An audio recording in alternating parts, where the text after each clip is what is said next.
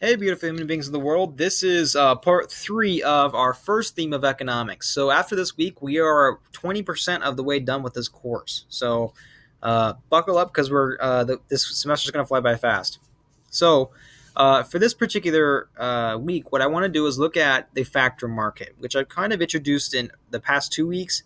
However, I want to revisit this brief organizer and just say that this is part of the five major concepts we're looking at for this first theme. So remember, we have scarcity, incentives, factors of production, and also opportunity cost. And now we're looking at this fifth one here in a little bit greater detail. So when it comes to the factor market, remember that I'm always speaking about the factors of production. This always has to do with goods and services, and these are the ultimate things that we produce every single day, every single minute, and everything that we do, especially when you go to your job. So you'll notice that there are firms, households. Households provide land, labor, and capital to firms. The firms use these three factors of production from households and then give them goods and services.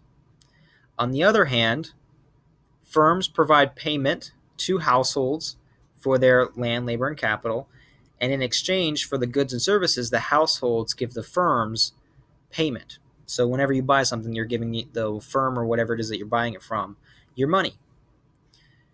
The four factors of production I've already explained in earlier videos. So if you are a little bit confused on that, I encourage you to go back and watch those videos. But what I want to do is focus on this fourth factor here, and it's pretty recent in terms of how often people are starting to label this fourth factor of production. It's pretty new to the field, if I should say. So when it comes to an entrepreneur, what or who do I mean? First of all, remember, an entrepreneur is someone who uses land, labor, and capital to either make a business, or they use those three factors of production to produce a good or service. And it can be either in a creative way, or it can just simply be copying what someone else has done, like a McDonald's franchise, for example. So there are three main parties with the factor market. So in this example, this picture is not holistic. It's missing the third party that I like to include when I think of the economy. So when it comes to entrepreneurs, you can either have the government. The government has employees who create goods and services. And the government also pays businesses to produce things for the country as a whole. So this would be like the local government wants to build a school. So they're going to pay private contractors to build the school building. And then they're going to also provide public goods in the form of education to students in that community. Firms are businesses that use the factors of production from households to make goods and services. They also provide wages to people like you and I when we go to our job. Households, this is simply a fancy term to just say people like you and I. So when you go to your job, you are providing your land, your labor, and your capital. Land being natural resources in case you're a farmer. Capital being the training and skills you bring to your job.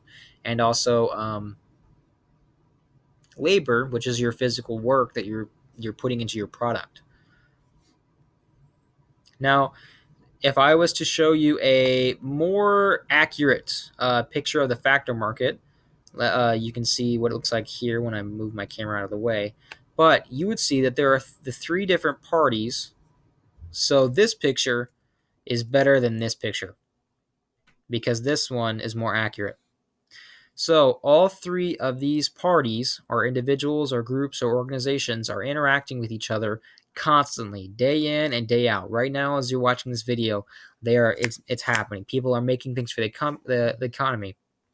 So in each relationship, you see that households provide money and labor and capital to firms, who in exchange give households goods and services and also wages and contracts. So this is, you go to your job, you provide them with the factors of production. They need to make stuff. They then give you that stuff back, and you can pay them back in terms of money from your paycheck is then go into the firm that you bought stuff from. The relationship between the government and firms looks like this. You can see wages and contracts here, and also goods and services. Private companies make things for the government, in exchange for money from the government.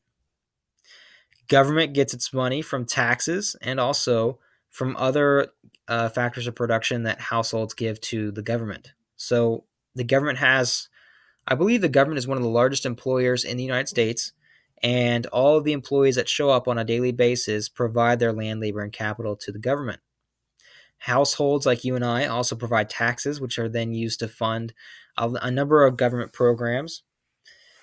And in exchange, when we pay our taxes, we get public goods like roads, schools, libraries, firefighting stations. I can't recall the name right now. Fire stations, I think. Police stations, cop cars, all the things that we need to keep our society safe, clean, and orderly comes from in the form of public goods. And at the center of this all is money.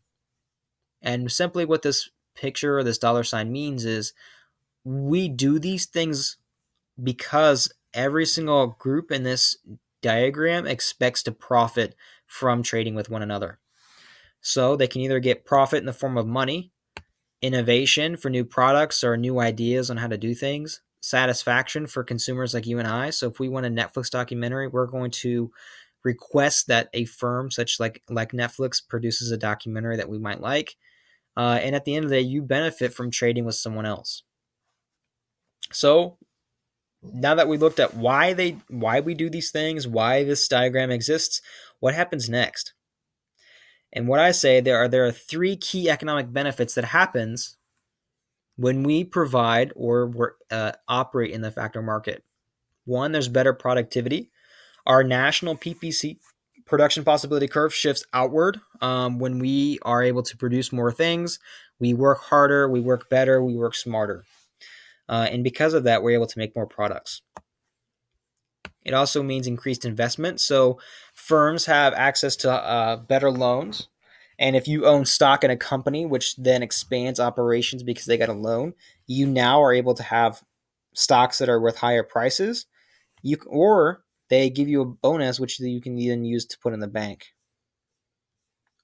There's also the most important one, I would say, out of these three is that we have a higher standard of living whenever we all cooperate and produce goods and services for each other. And standard of living simply boils down to is, what is your access to a quality life? Do you have access to good health care, quality living space, education, sanitation, all of the other things about you or the services you need on a daily basis to be able to live at a very high, in a high quality manner. So are you in a dilapidated neighborhood, or are you in a well-to-do society where everyone has access to the things they need, even if it may be a little expensive?